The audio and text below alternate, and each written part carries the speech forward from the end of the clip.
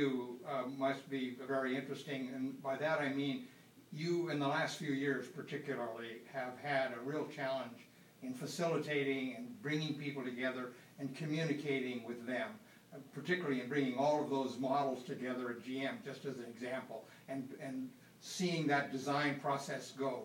Can you comment about the importance of personal communications and how you've learned to be so effective in communicating? I've always had a strong desire to teach, and I always like to lead by convincing people that what my way is right.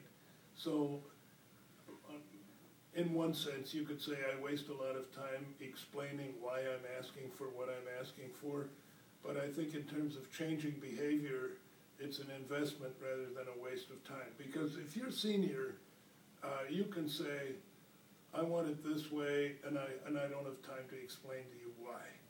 And you'll get obedience, but it won't be a positive conviction obedience. It'll be a grudging obedience, and therefore, when you relax, it'll go back to the old way.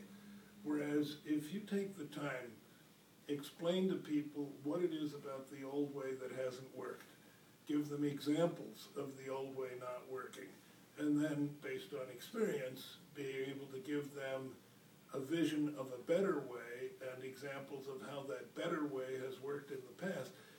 Now and then, they are now willing to go along with you and try it once.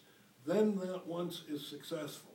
Now you've changed the behavior of the system, and that is really one of the things I am most proud of, is that in the roughly 9 years that I've been back at GM, I don't think it's an exaggeration to say that I have been successful in completely changing the culture of how General Motors goes about product development. I mean, radically, from a sort of a mechanistic, metric-driven, if it's good enough, check the box, and it'll be good enough to sell mentality, to a passionate, only the best product will win, only the best product will win. We've got to have the best interiors.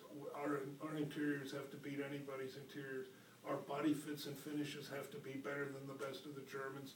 Our road behavior has to be better than the best in its class. So there's, and now the system can't behave any other way.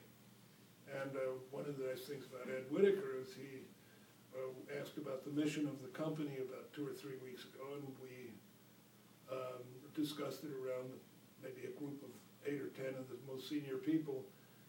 And we said, well, we think that the most important single ingredient in the success of an automobile company is total focus on the product, total dedication to the product, and creating the world's best cars and trucks. Because if you get that right, you will create shareholder value, you will be successful in the marketplace, and it kind of takes care of that, encompasses all these sub-goals that we used to have. And he says, well, makes sense to me. Do you all agree with that? And we said, yeah. And he said, okay, then the official mission of the company is to design, build, and sell the world's best cars and trucks. You all agree with that?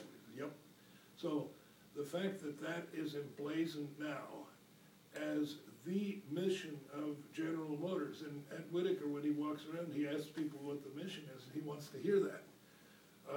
I think that is a very good sign that the culture has shifted radically over the last 10 years. 10 years ago, if you asked, we had a list of corporate priorities. The list of corporate priorities began with something called 1GM. Okay? Now what? Then it was sense of urgency. Well, sense of urgency isn't a goal. It's an enabler.